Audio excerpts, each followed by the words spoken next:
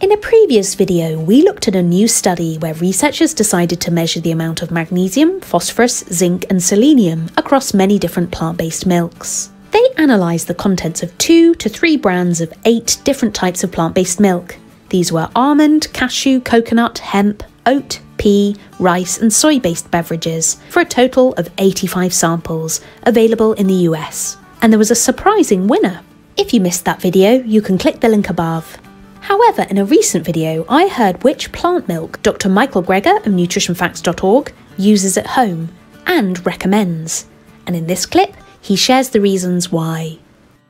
Soy is protective in terms of, epidemiological studies showing between 30 and 50% lower risk of breast cancer in women that eat soy, particularly starting in their teens. That's where you get the 50% numbers. But it's never too late to start eating healthy. So that's actually one of the reasons that is my preferred milk, is soy milk, unsweetened soy milk.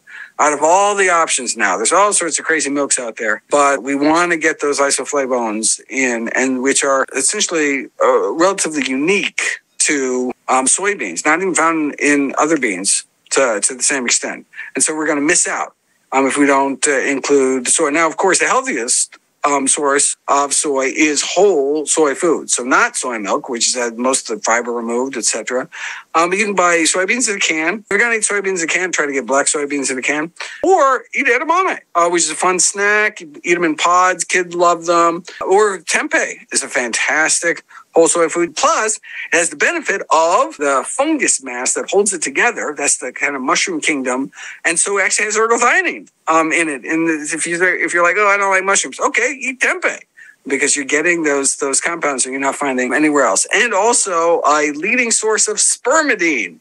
And you say, what is spermidine? You will find out in my book, How Not to Age, which will be out next year.